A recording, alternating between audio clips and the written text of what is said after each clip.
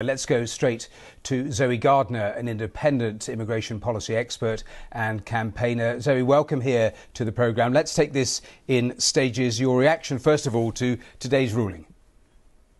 Hi, thank you for having me on the programme. Yeah, I mean, it's a huge relief to hear that the Supreme Court has unanimously found what I think your average man on the street could have already told you about Rwanda, which is it's not a safe place for refugees. The government hasn't done its homework. It's a pretty strong judgment, actually. In really, really clear terms, they've laid out that the system in Rwanda is totally deficient and that the government should have been clearly aware of that.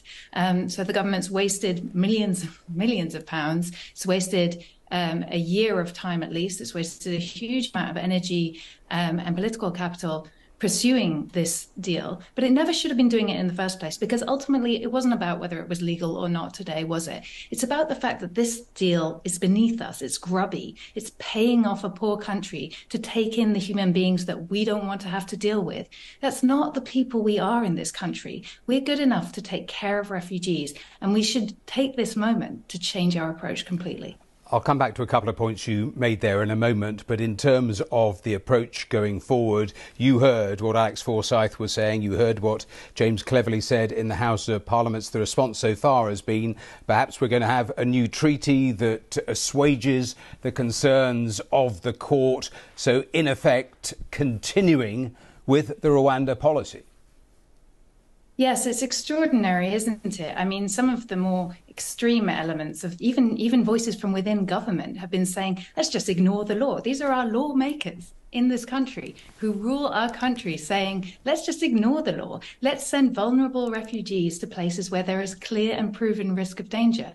And of course, then you have Rishi Sunak, who's trying desperately to save face, trying desperately to pretend that they've planned for this and actually there's a way around it. If you look at the detail of the judgment, it doesn't seem very likely to me that they'll be able to overcome the systemic and very serious failures in the Rwandan asylum system that led to serious people being put at serious risk of harm in the past, even the recent past. I don't think there's a way that they're going to easily get around that.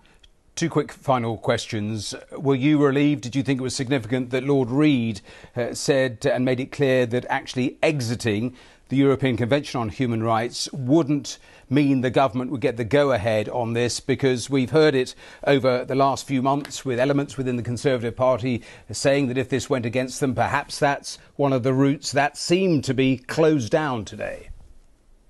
Yes, well, of course, we've seen elements of the extreme right wing of the Tory party calling for us to follow Putin's Russia out of the jurisdiction of the European Court of Human Rights. It was good to see today the judge in the case emphasized that actually the protections of all of our human rights are embedded in lots of different international conventions, lots of different parts of our own domestic UK law.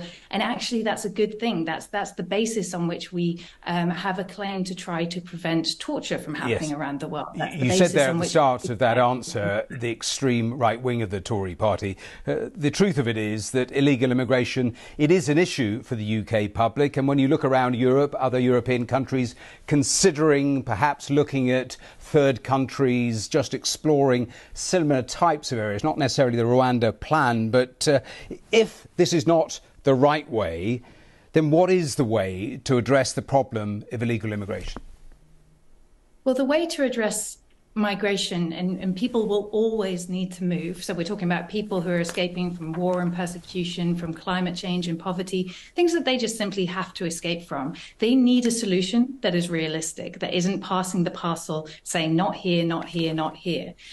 So what we need to do is work together to regulate the migration flows that already exist, that happen anyway, despite the fact that, as you say, across Europe and in the UK, we have right-wing governments that have promised that they'll be tougher and tougher and tougher and do the next most extreme step to stop this hasn't stopped it. It's happening anyway. So the way in which we make it work is we regulate those routes. We make them safe. We make them formalized. We make sure that we know who's coming in on them. And we support those people by funding our communities to be able to support migrants. And then we can all benefit from what this brilliant, actually, source of new people and new ideas and fresh perspectives and new labor that we need desperately in our society. All of those things that it can bring us, we can all mutually benefit from that. Yep. But we have to stop pretending we can stop it. Zoe Gardner, thanks for your time. Let's talk to Siobhan Mullally, a